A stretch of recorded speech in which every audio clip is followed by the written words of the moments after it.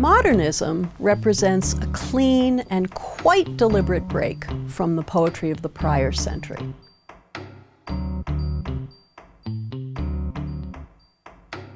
The question is, when he writes a poem that is the ultimate ars poetica of the modern period, he's doing something very intentional by creating one irregular line in each. So you're saying he's doing form breaking? He's using form to break form. People associate Chicago with modernism, and when Harriet Monroe had the idea for Poetry magazine, it's almost like she willed into existence the poetry world that she wanted. They, like their art, live on the edge.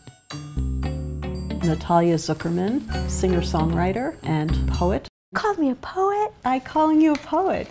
Here we are at Frost's little cabin in the woods. This is really where Frost lived and wrote. The last 20, 30 years of his life, he said this was his favorite place to be.